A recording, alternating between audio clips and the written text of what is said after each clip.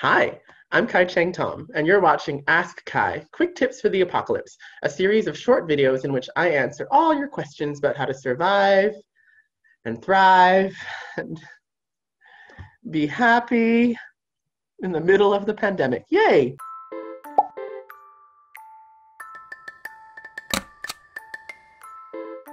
So today's question is super juicy, and I love it because it is at once heartfelt and full of the delicious drama that every queer young person and, let's be real, older person and middle-aged person, every queer person finds themselves embroiled in inevitably at some point or other. The question is this: my best friend and roommate has started romantically and sexually engaging with this couple who has been cruel to me in the past. They have lied to me, spoken badly behind my back, intentionally gone out of their way to make me feel left out. And my best friend just doesn't see my side of it. He continues to engage with them, to sleep with them, and worst of all, I am stuck living with my friend in the middle of the pandemic, and I can't get out of the lease. Ah! So what I love about this question is that it comes from like the messy everyday lifeness of queers, the secret life of dramatic queers. All of us go through something like this at this point, which is not to say it's not serious. It is. But it isn't like a huge values question. It's not like, how do we save the world? It's, how do I live my life because my best friend is dating people who are mean to me? We're not always living with that best friend though, so that's an extra complication. And here's what I'd say about this. As adults, it is incumbent upon all of us to do this thing we call individuation. What is individuation, you ask? Basically, it is learning that we are individuals who are separate from all other individuals on the planet, although we are interdependent on them. So individuation is the basis of boundaries. We've probably heard about boundaries. Yes, we're queers after all. We love boundaries, but we don't know how to do them. So individuation means the more separate from you I become, right? The more space there is between me and you, the less your decisions are something that I can control, the less my behaviors are something that you can control. And the key thing to individuation is to know that our feelings are not something somebody else can change. And this is a really difficult reality to accept, no matter how old or how wise we are, because most of the time what we want is for someone to help us fix our feelings, particularly when we're upset at them. So in the case of this best friend, we're upset with him because he is seeing people we don't like. So when we turn to individuation and boundaries, what do they tell us? Well, by common sense, they tell us we can't control who our best friend dates. It's actually just not something we can do.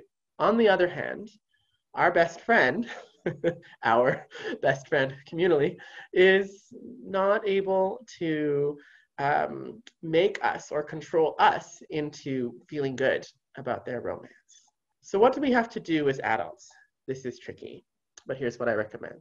We need to lay our feelings out on the table. Best friend, I do not like the people you are dating. You are free to date whoever you want, but just so you know, I don't like those people, and it kind of makes me feel bad that you're dating them.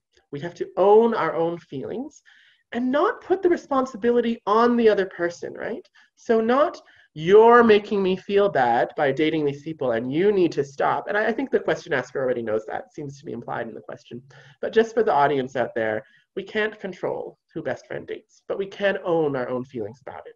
And for best friend out there, well, what I would hope to see is some version of, I'm sorry you feel that way. Your friendship is important to me. Hopefully it is. And then I'm going to continue to date those people because I really like them, or I'm not going to continue to date them because I don't like them that much and your friendship is more important to me. It sort of depends, right? Either way, we have to own our own behaviors and our own actions. And likely, most situations like this are going to turn out that the best friend is not going to change who they date. So then the question becomes, how can we keep a friendship or at least a roommateship, because in this case, the people live together. How can we keep that relationship respectful while also respecting that everyone is allowed their own dating partners and their own feelings? And this is the mark of truly adult conflict resolution, because it's quite easy to go into the place of my way or the highway, right?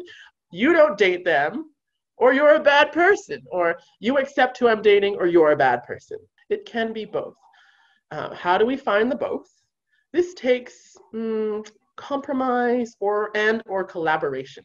So compromise might be like, I'm going to give up something and you're going to give up something. I'm going to turn my face away from the people you are dating, and you're just never going to talk about them. But another way might be like, well, let's collaborate and check in about how things are going over time. Is there a way that best friend can talk to dating partners about how I'm feeling?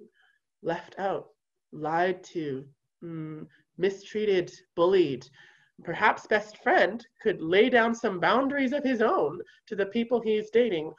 I need you to treat best friend in a particular way so that we can all move forward with respect. So this all sounds really nice and clear and clean. And of course, in the actual doing of it, it will never look that way. It's gonna get messy. Our inner children always wake up in the middle of conflict. And those inner children, can't believe I'm using the phrase inner children in an advice column video. How very new age, Kai Cheng Thom. I think it's a useful metaphor, because really we often revert to feeling how we did on the schoolyard, right? My best friend is talking to people who are mean to me, or my best friend is trying to stop me from having other relationships in my life. And those feelings never go away, that I'm never going to be special enough to be prioritized. I'm always caught in the middle and I don't know what to do. So we want to acknowledge that messiness as it comes up, and to remember that as adults, conflict, particularly everyday conflicts, right? Because these conflicts are not necessarily life-threatening. There's something everyone has to go through. These conflicts are an invitation for us to extend ourselves, to practice individuation, and to really lean into what it means to do conflict in a healthy way. I'm okay. You're okay. I have my boundaries. You have your boundaries. How can we hold mine and hold yours in a respectful way? So that's it, folks. That's the advice. You've been watching Ask Kai, quick tips for the apocalypse. Stay safe. Wash your hands. Don't throw illegal warehouse parties. Maybe. See you next time.